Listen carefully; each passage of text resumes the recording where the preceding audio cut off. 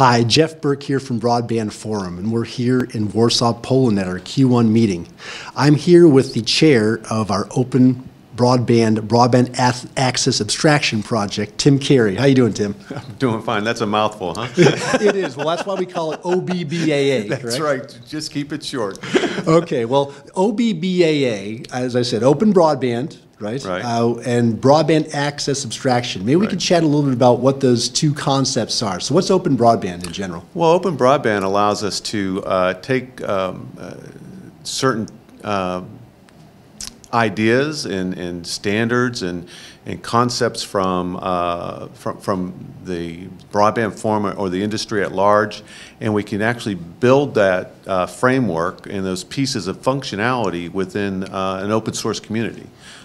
In the case of Broadband Access Abstraction, we actually took the BAA layer, the Broadband Abstraction layer, hence the name, of the Cloud CO framework, and we created a reference implementation of that as an open source project. And so we formed an open source project to actually prove out part of that broadband forum specification. And it's really a new way of doing, standards work and collaborative efforts within the broadband forum, isn't it? Oh yeah, they feed off of each other, right?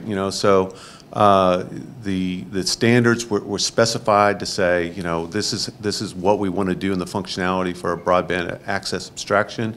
We bring that over into the open source community and we start implementing those standards. And even as we implement those standards, we find and say, hey, there's some improvements here, or there's something that needs changed there, and we feed that back just about quarterly to the broadband forum of saying, here's some new ideas, or here's some things that you might want to think about changing, and they take that in and adopt it and they improve their standards. So it's really a collaborative effort. Well, it's interesting in that you and I were just talking about the fact that it's not a normal process within Broadband Forum's historic framework either, because you don't really meet per se at the Q1 meetings themselves. You report in, but you have an ongoing process of just collaborating, using a lot of other tools in order to do that, correct? Yeah, we use a very agile methodology, where we have a story team and a development team, and they meet at their own paces, and they have meetups, and it's very independent of the the forum's quarterly meetings and face-to-faces. And so we typically have 2 to 3 meetings a week, which is for a standards body that would be for us on a single project that would be quite extensive, right? But for an open source project, it's quite normal. I think the proof has been in the pudding, though. I mean, the reality is that there was a really highly visible demonstration that was done at Broadband World Forum last October on Release 1, and then here we were just getting in the early months of 2019, and you already had Release 2 that was out and being released, right? The case and cadence has been really, really rapid, and I think that's probably a credit to the way you've been engaging. Yeah, because it's dealing. That's part of the agile development methodology, where we issue releases every six months on a sprint schedule that are basically every 6 weeks or 2 months within that period.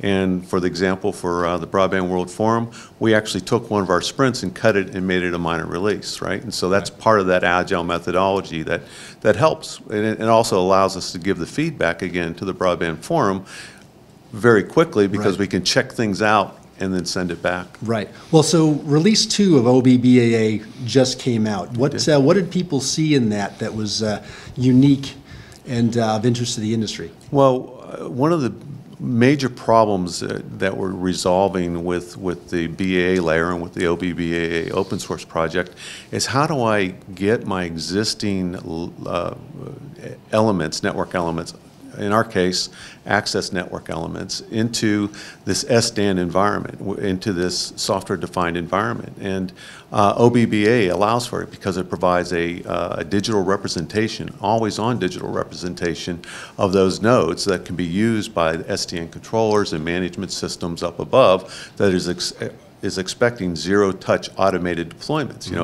as a way of reducing their or increasing their service agility and reducing their total cost of operations. OB-BAA provides that. What Release 2 did was it said you could take a non standard network element, something that was driven, maybe the interface to it is by SNMP or CLI, and adapt it to the standard, the broadband standard reference model for that type of access node. It's a big leap. It is a big leap. It certainly is, and it allows for a smoother migration Sure. of your network to SDN, and that's part of the value proposition that we have within Cloud CO, within the broadband forum, is it gives that ability to do the migration into the future. Understood. Well, let's project a little bit forward here. So I know that you have been very active doing the storyboarding for release 3 here.